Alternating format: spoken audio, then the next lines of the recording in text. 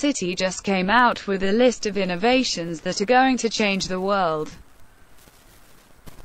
The top thing on their list is 4D printing. Obviously, 3D printing gets tons of hype.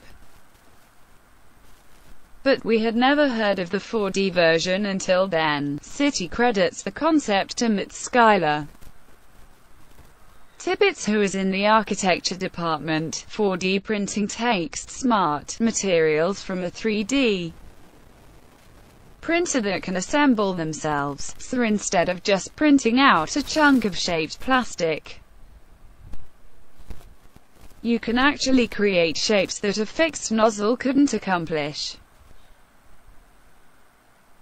The potential uses for this range from extreme condition architecture to adaptive infrastructure, like pipes that expand and contract depending on water volume. There's also potential in medicine.